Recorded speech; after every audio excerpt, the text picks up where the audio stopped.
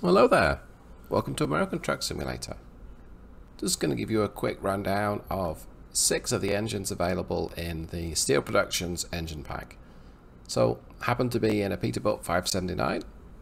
Going to go up to my truck configurator and drop into engines like so.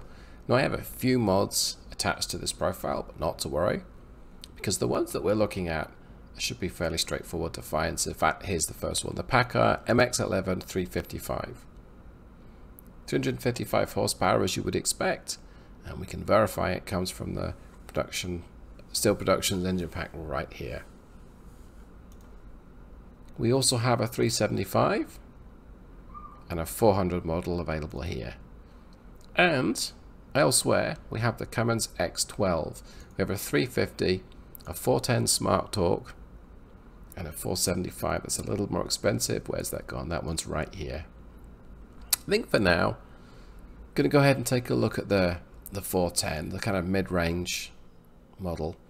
Let's see what transmission. I'm using a 13 speed, I can see over here. That'll do just fine. So go ahead and do that. And I'm going to go ahead and drive that because we can. No, turns out I need to take a rest. So this mod does not give you any additional sound packs. You're using the standard sound here. Let's just pull into the garage here. Go ahead and stop. Okay, take my break. Alright, this might be... well, this will be a much better trip. So it's 6:30 in the morning. I'm going to go ahead and turn on my lights. So I think it's 6:30. Back out of here.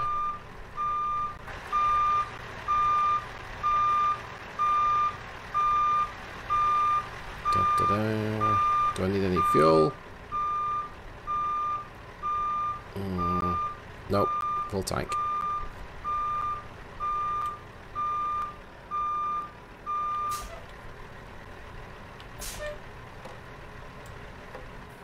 Okay, we'll go for a quick run.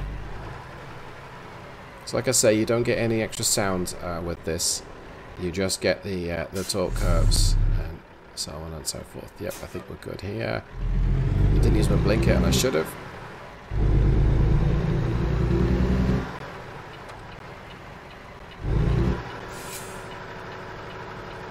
This is a mid-rate engine. Smart torque, that means in the lower gears you only get 1450 foot-pounds of torque. In the upper gears you get 1650. What does that mean? Well, it helps you stay in top gear when you're carrying a load, especially. So I cruise to get to 95. Yeah, drop me into top gear. So right now, if I give it some power, I've got all of that full torque potential. Wrong lane, David. So it performs like a 1650 foot-pound. Great. If I disable cruise and turn on my engine brake, I've also told the transmission, and the engine rather, hey, shift down to help you with the engine braking, and that's because it's a smaller engine. The engine brake is not as effective as the bigger 15-litre models. So let's demonstrate. Engine brake on, drops down a couple of gears, and that works pretty well. So back on the power, that people behind me. Give it full power, it wants extra revs. Not that it's giving it, but it could do. It will up a hill. Turns off the power, and I'm going to aggressively ignore the stop sign. Charge over this bridge. Oh, there we go. That was an utter failure. And accelerate as hard as I can on this on-ramp. Like so. Big lag there as the transmission figured out what you wanted to do, but now it's done it. Yeah, these older gearboxes, they're just not as fluid as the newer ones. Slow down. Okay, so that's pretty much all I've got to show today. It's just an engine definition, there's no special sound or anything like that. But I spent a good number of miles just optimizing this thing, getting it so it looks and feels as the real thing should do. So hopefully you enjoyed this. You can leave some comments in the Steam Workshop or on my YouTube channel and I'll get them. And that's all there is.